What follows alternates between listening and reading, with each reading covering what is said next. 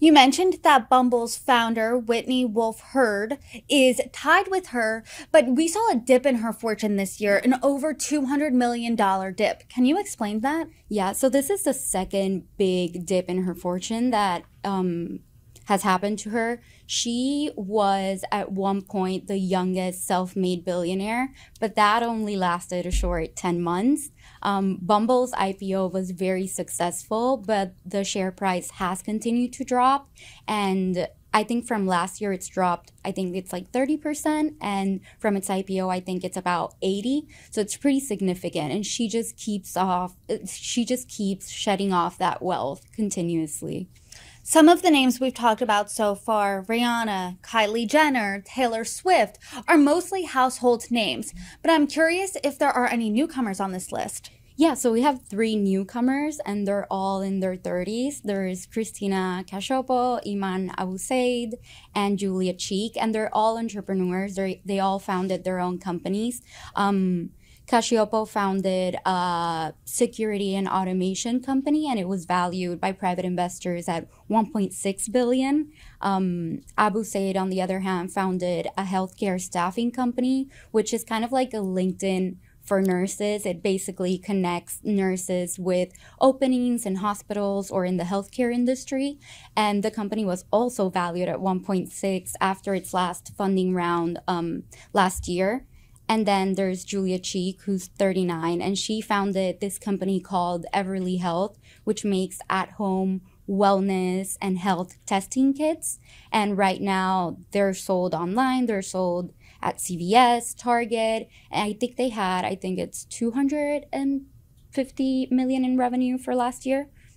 That's great. So I think the opposite of newcomers would be drop-offs. And we saw a few this year on this list. I want you to speak to them. And I guess I'm specifically wondering, did they drop off because their fortunes declined? Or did the competition just get more fierce this year? Yeah, so we have a little bit of everything with the drop-offs. We have one drop-off who didn't drop off the self-made women's list, but no longer makes the under 40 club because she turned 40, and that's Emma Grede, who co-founded Good American with Khloe Kardashian. She's still on the list at 320 million, but no longer in this ranking. But we do have some that have fallen off entirely, and that's tennis player Maria Sharapova, who didn't make the 225 million cut, as well as Rachel Drury. She co-founded, Daily Harvest, which is a meal delivery service, and it was doing extremely well. It was valued at 1.1 billion last year, but they had this huge, massive recall of their lentil and leeks product, and it really bruised sales and caused her to drop off the list entirely. When you're compiling this list, just the title, The Richest Self-Made Women, I'm sure you came across many inspiring stories, especially when you were covering the youngest, under 40. Can you share one with us? Yeah, I think it's really exciting to see how these women have all built their companies from scratch or almost from scratch. But I think one that really stood out to me is Rihanna. She has a self-made score of 10. So she really did build her entire empire on her own. And she is the only billionaire in the under 40 with the highest self-made score. So I think that really speaks volumes of what she's done. When you're looking at this list, and specifically the youngest, so everyone 40 and below, if you could describe this part of the list in one word, what would that word be?